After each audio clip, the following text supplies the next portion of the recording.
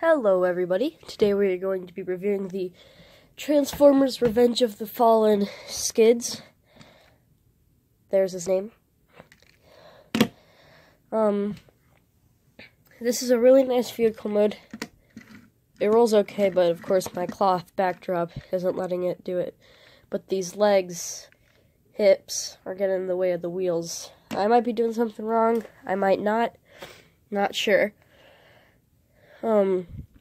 Yeah, that's kibble. I don't like the transparent windows because it just shows empty space and his head inside of there. So yeah. Now moving on to size comparisons, I guess. We have Movie Ironhide. You can see them together. Then we have Hubcap. And a Bumblebee. The painting on this figure is great.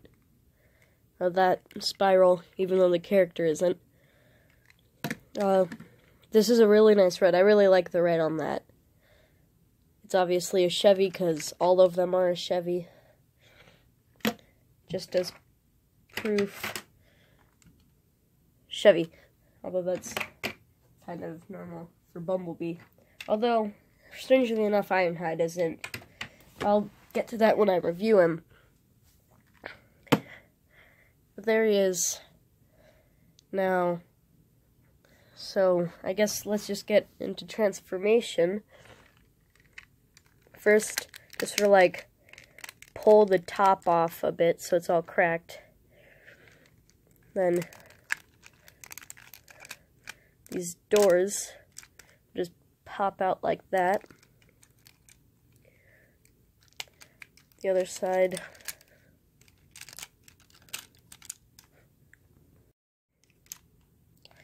So then you just really pull down the legs. It looks like a jumble now. Probably doing this a lot hard, making it a lot harder than it has to be. It's kind of hard straddling the camera though. Straddle. And there you can see the little area that it plugs into. And boom, a leg done.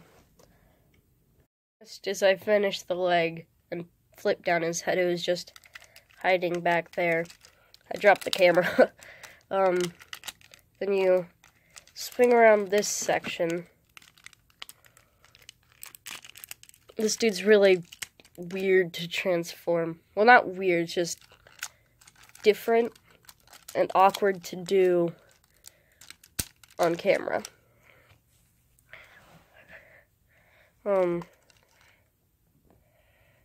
Hello. So then, swing out his arms.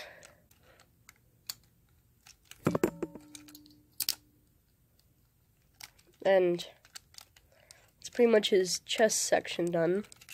I'm gonna fix this leg.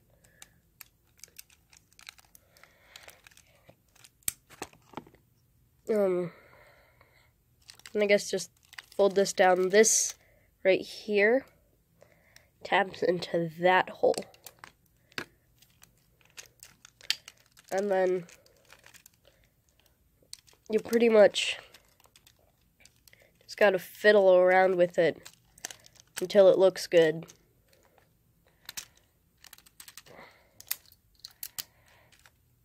And yeah, that's pretty much it. I'm probably missing something, but I mean,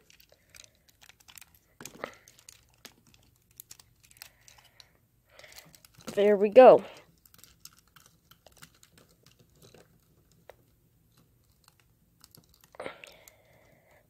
It's kind of awkward. Just gonna have him like sort of sit on something. There we go. So here he is in robot mode. pretty nice sculpt. I'm not a fan of the two different greens here, but, well, this was actually the first somewhat difficult Transformer I got. It's kind of awkward how I'm probably doing this wrong too, but how he just sort of like can't stand up because of that piece. Just wants to keep on falling over. But if you take a figure stand, like this one here,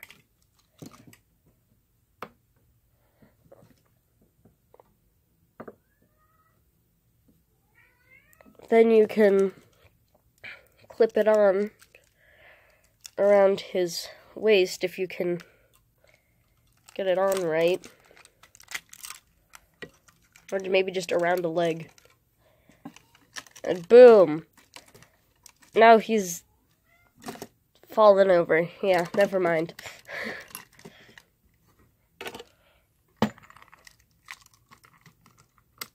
There he is. I guess now for some size comparisons again. So we got Ironhide,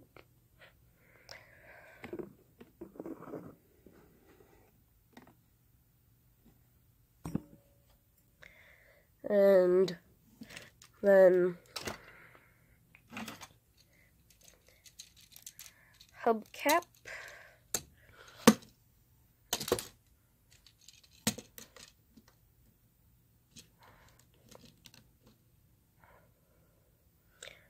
and finally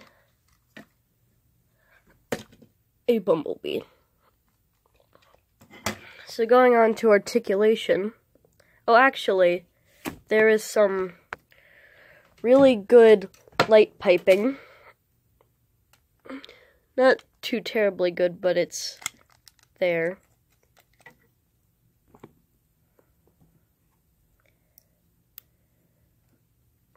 Just blue. So, I mean, you have that.